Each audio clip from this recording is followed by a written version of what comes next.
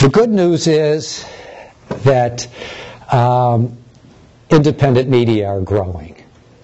The good news is, while corporate media, I think, are practicing less and less independent journalism, independent media are booming. Entrepreneurial media are booming. Maverick media are booming. And some of those booming outlets are hiring young journalists who are coming out of universities and colleges.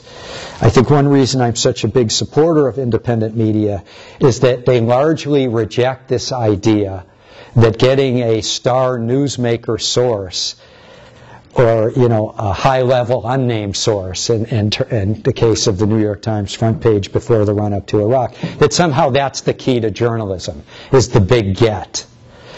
During the Vietnam War, there was a famous maverick independent journalist whose reporting, turns out, was among the most accurate there was about Vietnam, and his name is I.F. Stone, Izzy Stone. How many people have heard of him?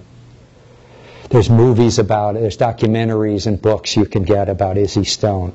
Now, he never sought interviews with the Secretaries of State or the Secretaries of Defense, but he would pore over documents, official documents, and he would write expose after expose about how the star sources that were so dominating the New York Times coverage back in the 60s and the Washington Post coverage, how they just weren't telling the truth about Vietnam.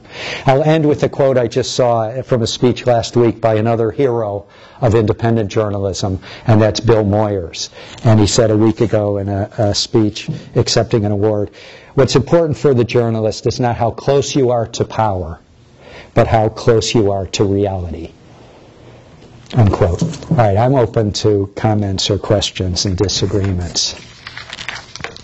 And I hope I haven't been poured